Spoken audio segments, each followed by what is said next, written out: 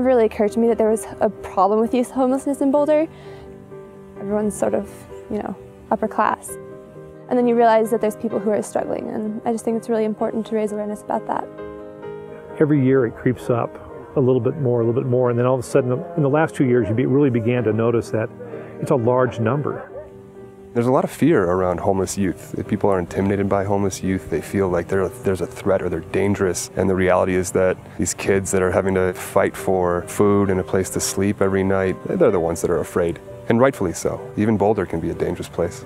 If we're really going to help people and more importantly change the systems that condemn so many of our youth to homelessness, living on the edge, we need to work together.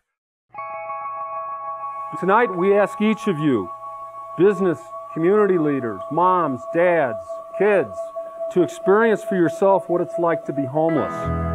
As you know, our shelter, it's the only youth shelter here in Boulder County. We help runaway and homeless youth kids return home. Thanks for taking up tonight's challenge, Sleeping Out to raise awareness for homeless youth and funding for Attention Homes. We're on a shared lawn in between our administrative offices and First United Methodist Church. And we're having to sleep out. There are about 40 people here tonight. It is, 11-ish right now, and I think it just dipped below 30. I've never slept outside under the stars in cold weather. And I've never slept on cardboard before, so this should be interesting. Everything extra I have some extra sweatpants, gloves, and then my toothbrush is in here. I'm just gonna try and use it as a pillow.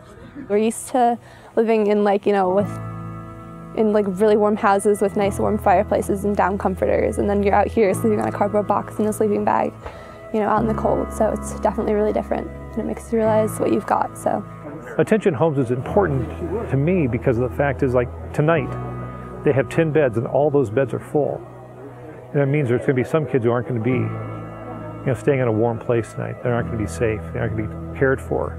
In Boulder County, on any given night, there's 160 kids who are homeless, which is a really shocking statistic. We were all kids once. We have kids. Kids are our future. They're human beings, and they shouldn't have to fight so hard for survival. They just shouldn't.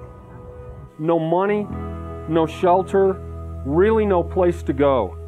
Afraid a menacing adult will assault me, steal the only thing I have in the world, my own dignity. I remind myself to steer clear of adults. They're dangerous. They prey on youth like me. Where can I hide, catch sleep, and stay out of their way? It takes a village to raise a child, and if we don't take care of ourselves as a village, we're losing kids left and right, and we can't afford to lose one.